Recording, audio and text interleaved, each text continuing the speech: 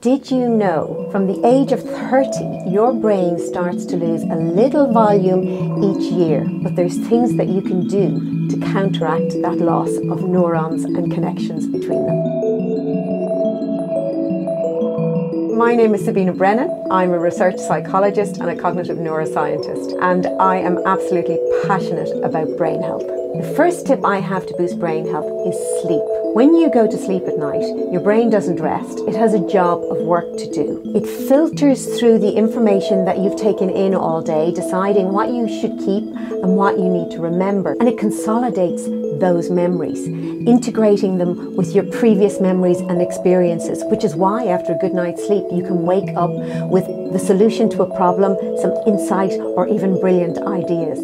My second tip is to manage stress. Poorly managed chronic stress impairs your ability to learn and to remember, impacting negatively on a part of your brain called the hippocampus. Too little stress isn't good for your brain either, because it leaves your brain understimulated and can lead to boredom and depression.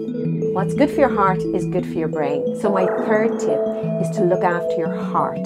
Poorly managed high blood pressure, midlife obesity, low levels of physical exercise, type 2 diabetes are all cardiovascular diseases that increase your risk for developing dementia in later life. So if there's one thing that you do after listening to this video, it's go get your blood pressure tested.